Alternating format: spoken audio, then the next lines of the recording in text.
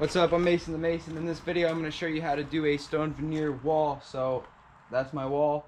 I already got the scratch coat and stuff. So the first thing I'm going to show y'all is the tools you need. So we'll do that right now. For mixing, you're going to need, I like to use 2 buckets. I got a hose and this is called bonding agent. So this will go in the mortar. This is bonding adhesive. That has to do with the laying process.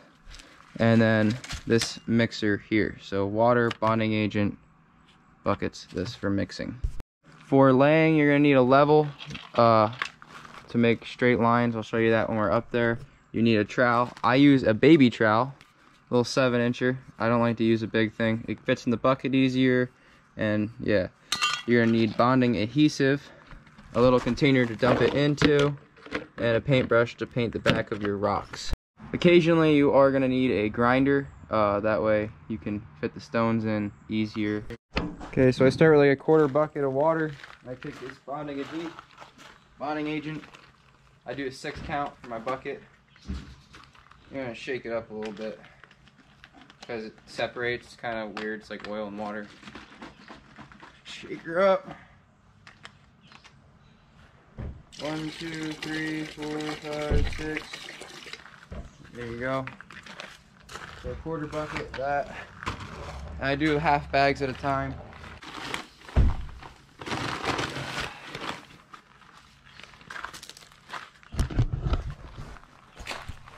So that's what it looks like. You know, once the stuff comes to the top, start mixing.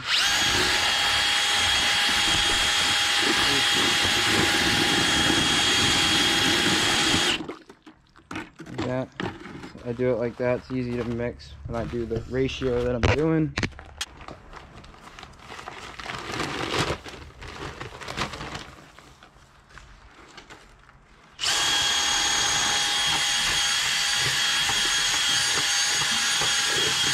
This is what you want it to look like right here.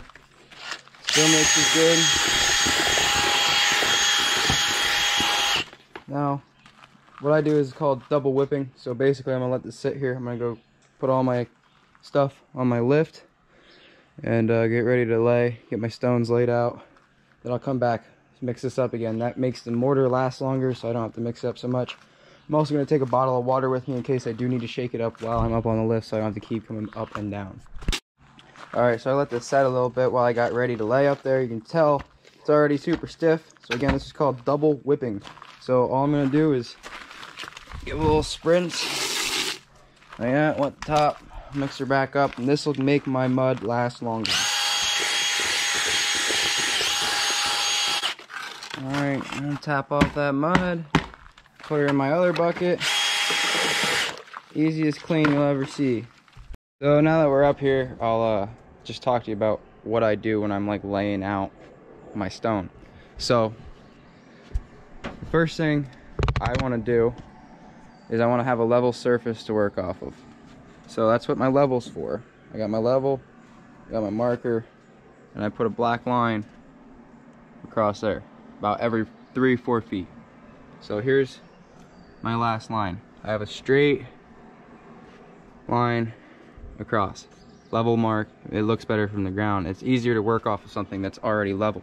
So once I have that all filled in, which this is not filled in, my next section here. But anyway, you have this to start with. I do one corner, I do the other corner, and then you fill in the guts. Now it's pretty easy. You just build leads, you know, stepping down like that, and yeah, that's about it. Now every one of these rocks has a level part on it, so that is what I'm trying to do. I'm trying to have like the top here, that's level. See how it's slanted here, but the top's level. This one is a circle, but the bottom's level. All right, I always have a 1 level section on my stones, and that's pretty much it. Like this one's slanted, level. This top piece, level, level. And it's all about preference, man. I mean, you can do whatever you want. Honestly, that's just what I think looks the best.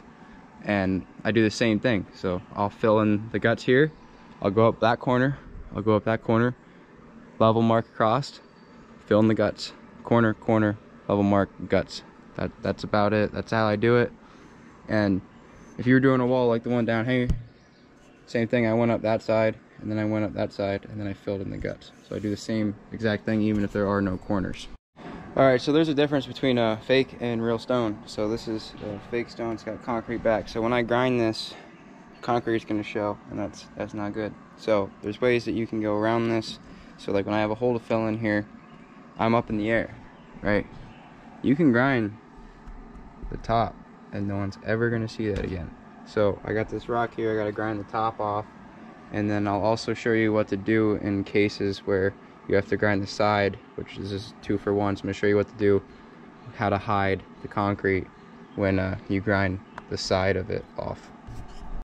Alright, so the top here, no one's ever going to see. I can stick it right in, but this side, you can. So I kind of angled it back when I cut it, so you can't see it so well. But anyway, so you're going to go over here. Every time, this is just like all stones too. So you take this bonding adhesive, paint the back of it, right? And I just dab up, cut. Then I go over here. I go to my cut and just smooth some mud on there.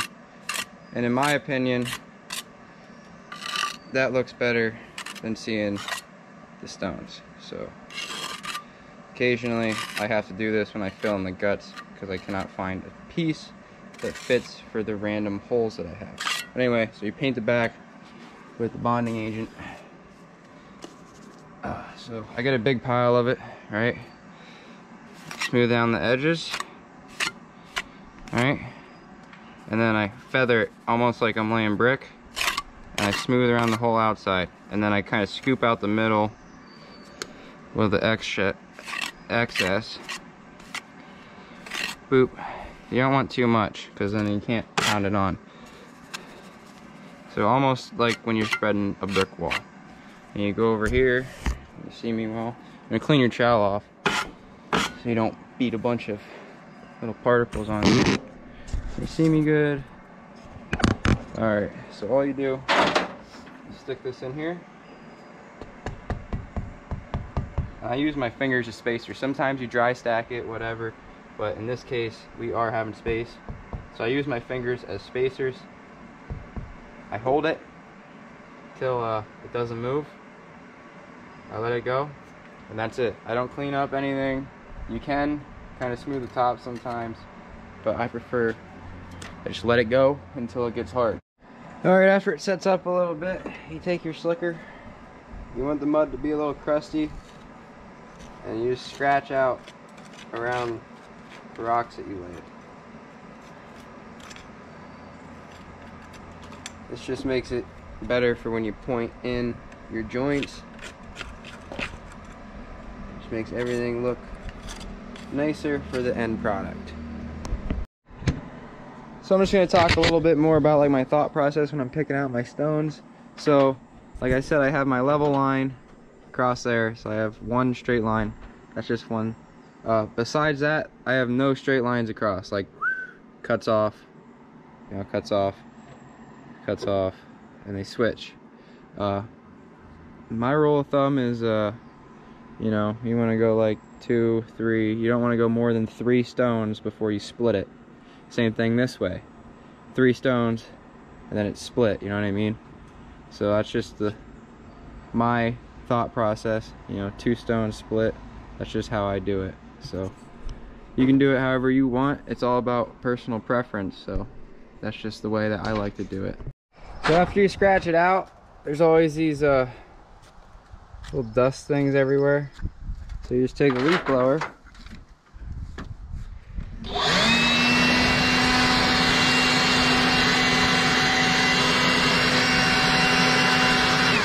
blow it all out, and then once it's all clean, you're ready to start pointing in. So there are a couple different ways to be doing this stonework stuff. So this is the way I'm doing it. I got joints here. I'm gonna have to go back and I'm gonna have to fill mud in the cracks, right? But another way is dry stack. So there'd be no joints at all, and everything would be tight together. So that's why it's called dry stack. I don't really know any other types of like way to lay stone other than dry stack or joints, but you know, you could look that up. Thanks for watching. If you have any questions, just leave them in the comments. I'll be happy to answer them. I'm gonna make another video about how to point in these joints. I feel like this one was long enough, so if you are interested in that, I'll put that in the video following this. So just click on that video right now, check that out.